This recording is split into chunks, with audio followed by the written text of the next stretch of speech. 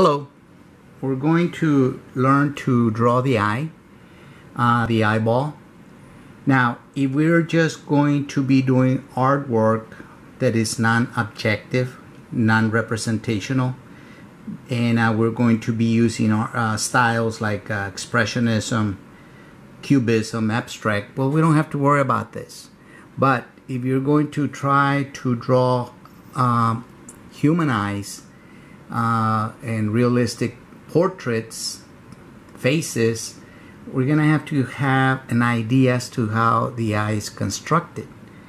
So this is the eye here, the eyeball. The white area is your sclera. The eyeball is behind in the socket of the skull, which is connected, the eyeball is connected to muscles that control it, and the skin, where the eyelashes are at, cover the eyeball. The color part, the green one, is your iris. That's your muscle part of the eyeball that shuts and opens, contracts and expands according to the light. And you have your black spot that looks black, but it's not. It's clear. But since we don't have light coming in through our eyes, well, we don't see the inside. So if you go to an eye doctor, he's going to take lights and flash them in there to examine your eye. So the sclera, the iris, and the pupil. The pupil changes sizes according to the amount of light. The red lines are your axis lines that cross. Your iris, the color part, is in the center of the eyeball. And the reason that I drew this red lines here, the axis lines, north to south, east to west, is so that you can see if I'm looking at the person, a frontal view, well, I'm going to have that axis line create an X, and I see the iris and so on. But remember, part of your iris and your sclera, white part, are going to be covered. But I want you to keep in mind that these lines will give you an idea as to how the circles, which is your iris and your pupil, will change to ellipses or ovals. For example, if your eye turns, you can see the axis lines being curved, so we don't see the whole eyeball. Okay, now if I'm looking upward, well, now the perspective of the eyeball is different, of the iris and the pupil. So depending on the positioning of the eye is what I see and what's going to dictate the drawing. Okay, and again, unless you're going to use or unless you're concerned with a non-representational art, then we don't worry about this. Another thing too is that you got to realize that there's billions of people in this world and we're all different. If we all have the same parts to the face and the eyes, what makes us different? Well, this is where it becomes a little more technical, because we really have to be observers of the individual person so that we can capture their characteristics, what makes them.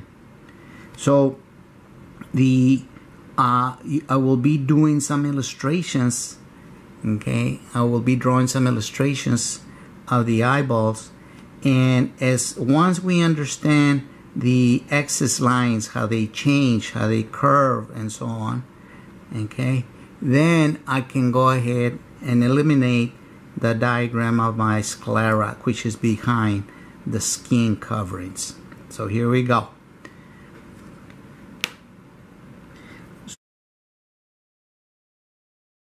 So what I keep in mind is that here's my sclera.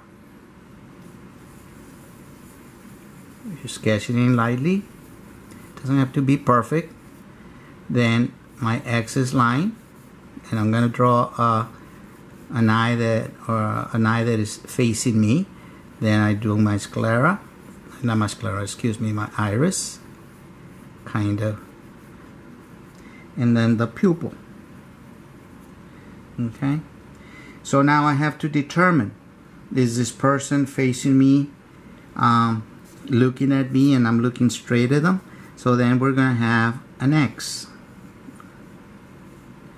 Okay, so now we have to keep in mind that the skin and the eardrops, or the tear glands, are to the inside of the nose. Here's the nose. So now I go ahead and select the lines that I need. Okay, the sclera, the white part, is going to be behind.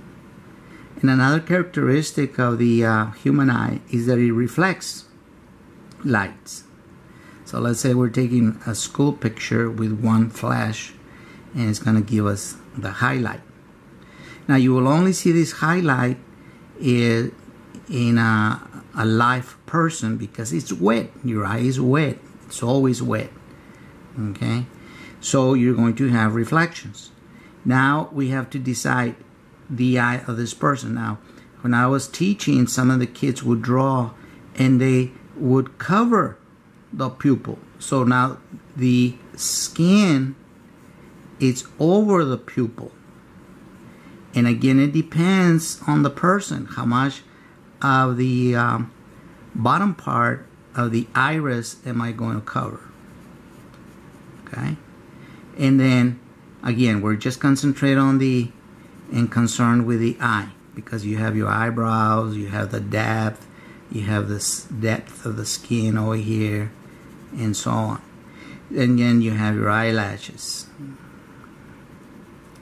Okay, so now from here on, as long as remember that you need to imagine this line across from one side of the other, and each person is different.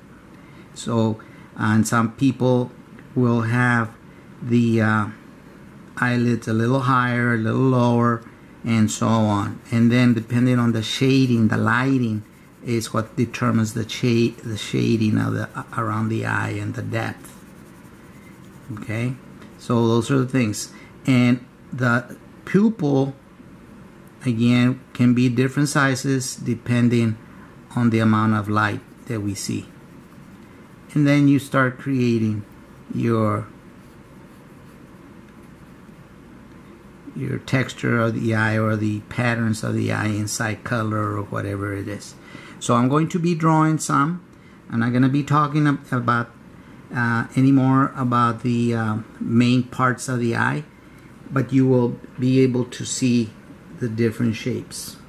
So I'm going to begin now.